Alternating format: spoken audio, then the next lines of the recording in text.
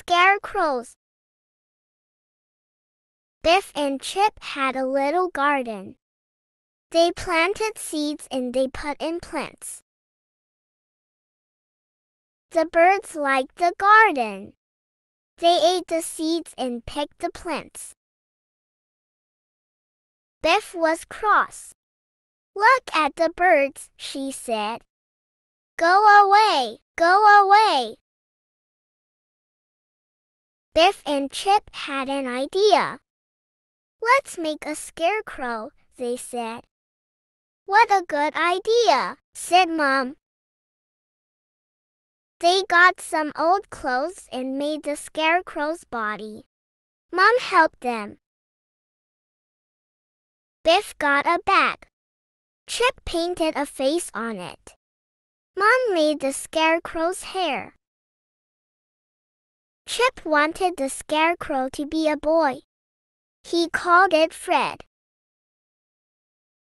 Biff wanted it to be a girl. "All scarecrows are boys," said Chip. The key began to glow. The magic took them inside the little house. The magic took them to a field. The scarecrow came to life. "I'm alive," called Fred. Fred jumped in the air. "It's magic," he called. There were some scarecrows in the lane. Fred waved at them. Fred ran up to the scarecrows. "Hello," he called. "Where are you going?" A scarecrow pointed to a barn. "We're going to the barn dance. You can come too."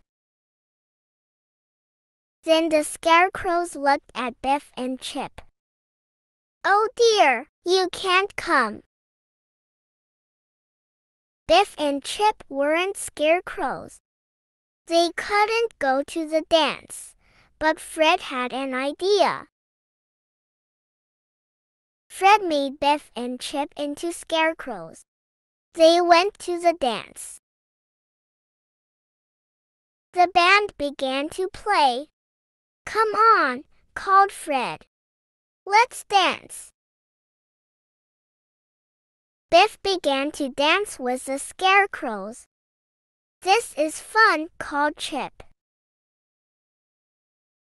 Biff danced with Fred. Chip danced with Biff. They all danced with the scarecrows. "See," said Biff. "There are girl scarecrows. I told you so." Suddenly, the key glowed.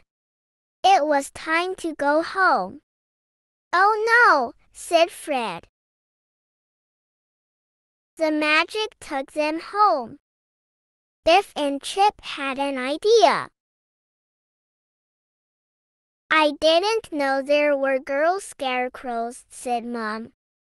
"Well, there are," said Chip. Like, share and subscribe Arsal Academy and hit the bell icon.